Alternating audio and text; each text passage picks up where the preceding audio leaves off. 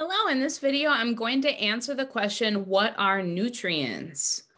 So first, we need to talk about what a chemical is in chemistry terms. So in chemistry, a chemical is any substance with a defined composition. So it's something that we've identified that is always made of the same stuff. That's a chemical.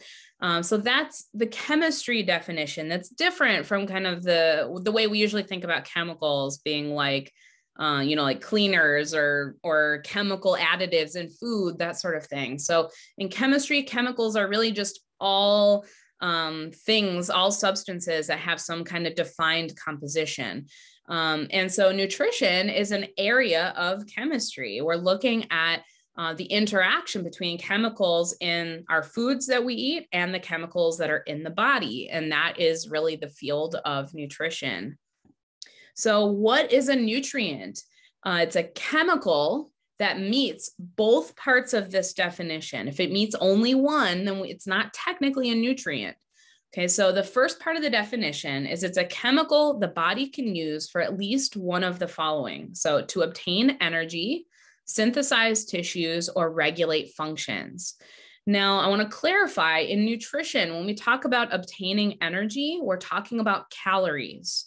So it's not about how energized you feel when you eat something. It's about how many calories do you get from eating that thing. So that's what we mean by obtaining energy, is obtaining calories. Okay, or synthesize tissue, so build new tissues like muscle or bone or other tissues, or regulate functions. So at the cellular level, what functions do the different cells have, and what nutrients or chemicals do we need to help regulate and produce those functions? Okay, so a chemical that helps us obtain energy, synthesize tissues, or regulate functions. And also, if we don't have it for long enough, we get a deficiency disease. Then it's a nutrient.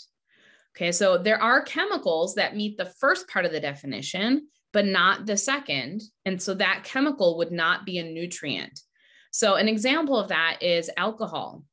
So alcohol, we obtain energy. Now, again, it's not about how you feel. So we know alcohol is a depressant. It may not make you feel energized, but it contains calories. So you obtain energy when you drink alcohol. You are receiving calories by drinking alcohol. But if we never had it again, we're not going to have a deficiency disease. It's not going to make us sick to never have alcohol again. Therefore, not a nutrient. And then, yeah, I suppose any chemical that could meet the second part of the definition always meets the first part also. So a chemical might meet the first definition, but not both. But for it to be a nutrient, it must meet both parts of the definition. All right. Thank you so much for watching. I'll see you in the next video.